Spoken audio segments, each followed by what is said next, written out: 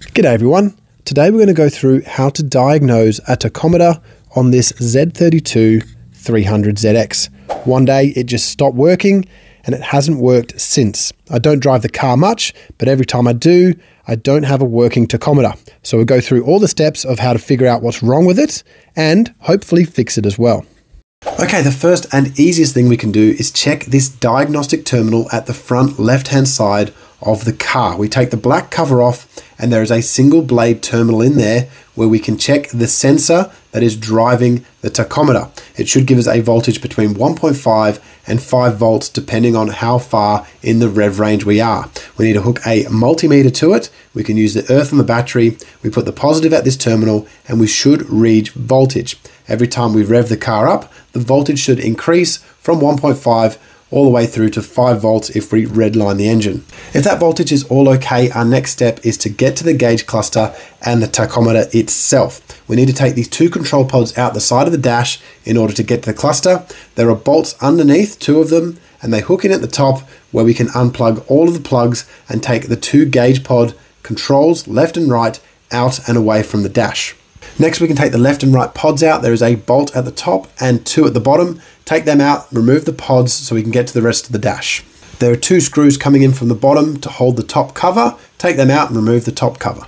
Under the top cover, there are 2 bolts we need to remove. The 2 wider ones, they do help to hold that cluster in. We need to drop the lower part of the dash. So behind this vent, there is a single screw we need to take out and 2 screws coming up from underneath so we can drop that section of dash down to our knees. This allows us to separate the plastic around the steering column. All the screws come up from underneath. Now the main shroud clips in these 2 square positions at the bottom. With the steering column plastic loosened, we should be able to pop it and lift it up. With that shroud moved forward, we can see it's still connected with wiring, so we can unplug the left and right upper plugs. And them 2 plug receptacles just clip into the top of the cluster. We can just push them backwards and out of the way.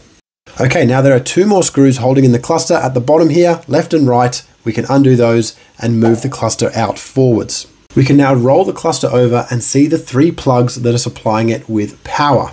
These 3 bolts here, they hold in the tachometer and they also supply it with power and signal. The power, signal and earth all come from this plug and they all group together in the bottom right hand corner. And here we are making sure we see that same voltage signal making its way to the cluster. I have a ground and I'm checking the signal wire here with the positive side of the multimeter.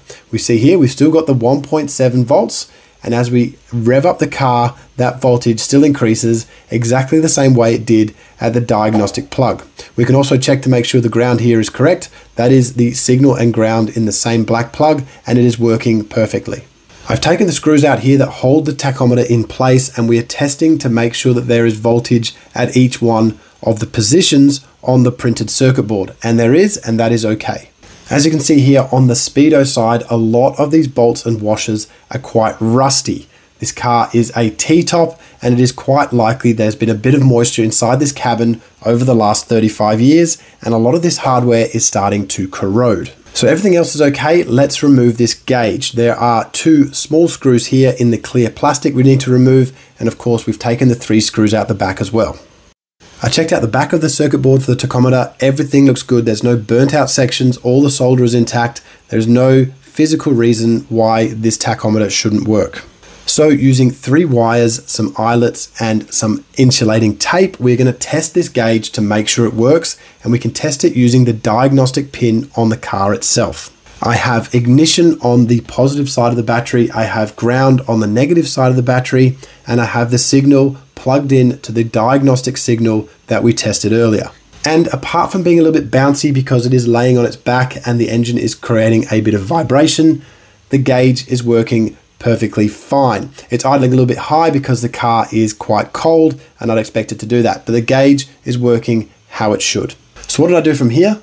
I made sure I buffed all the rust off all 3 bolts and the washers to make sure that the current can travel through the washer and the bolt. They were quite rusty, and I think the rust was inhibiting any kind of current traveling to the tachometer.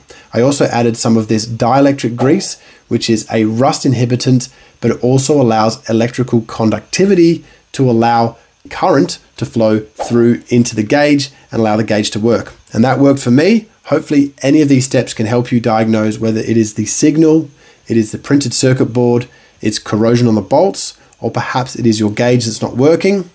Thank you very much for watching.